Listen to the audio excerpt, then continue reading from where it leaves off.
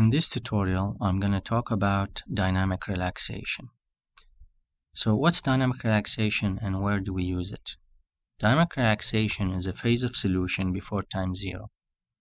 LS-DYNA uses the dynamic equation of motion to get a state in which R internal equal to R external. The internal forces equal to the external forces with no regard to the mass matrix. So we are still using the dynamic equation of motion, and we need to solve such that the internal force equal to the external force.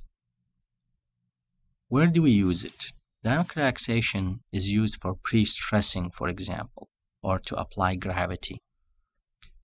Today, in this example, I'm going to show you how to apply gravity properly. So, for example, I have this tire sitting on the ground, rigid wall. So simply sitting there, that's a simulation. So if I look at the rigid wall reaction, I should see the weight of the tire, which is constant in the rigid wall force. The tire weight is 35 kilogram. So here's gravity. There is the load curve for gravity, load curve 10, as you can see, and gravity is applied impulsively. So at time zero, gravity is acting fully. So if I run this example,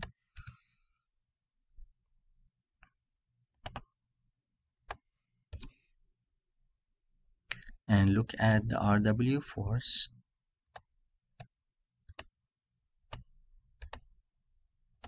then I see that the reaction of the tire, obviously, the reaction of the ground to the tire is not correct.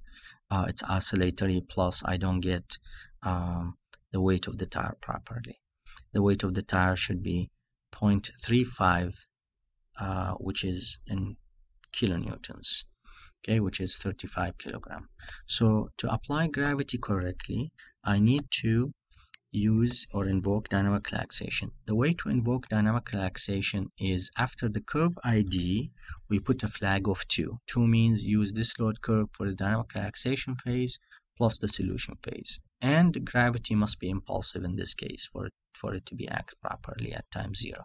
So now if I run it, I see that the window looks different in LS-DYNA. It's doing some kind of an iterative solution.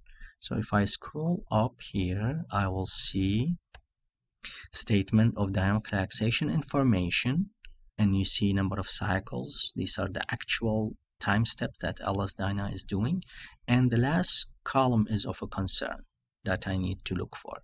So that's a convergence factor. By default, the convergence factor should be less than 1/1000 for the dynamic relaxation to be valid and convergent. So there it is. You can see it's doing iteration, and when it reaches less than 1/1000, which is this value, then the dynamic relaxation phase is convergent, and you go into the solution phase, which starts from time zero. So solution phase, time zero up to termination time, which is 100 milliseconds in this problem. If I look at the reaction of the ground, then I will see the following.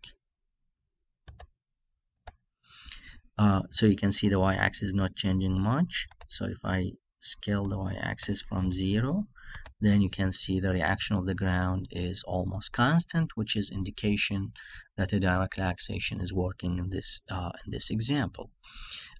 You can see the weight of the tire is about 0.35 kilonewton, which is 35 kilogram. So dynamic relaxation is used, for example, to preload structures. In general, it works well when I have small displacement problem. If I have large strain problem, I should not invoke dynamic relaxation because in general it will not converge. So you'll see LS-DYNA spending significant amount of CPU and calculation trying to get R internal to equal R external, but with no luck, meaning the convergence factor will never be reached. This is part of some of the courses that we teach at LS-DYNA online.com.